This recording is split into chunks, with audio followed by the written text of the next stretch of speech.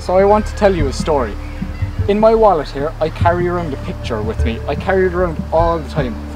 This is a picture of my great uncle Charlie and his wife Emily. So Charlie emigrated from Ireland to the United States in the 1850s after the famine, and he had no way of living over there. He became a gambler and started cheating at poker games to make a living. But eventually he got into trouble. Now his wife Emily was a bit different. People say she had a gift, a bit of a psychic gift, that she knew what things were going to happen before they even did happen, or what people were thinking before they even said anything. They eventually had to move because Charlie got into trouble gambling, but Emily always had a feeling she knew where they'd end up. So Jack, I want you to think of any city. You've got one in mind yet?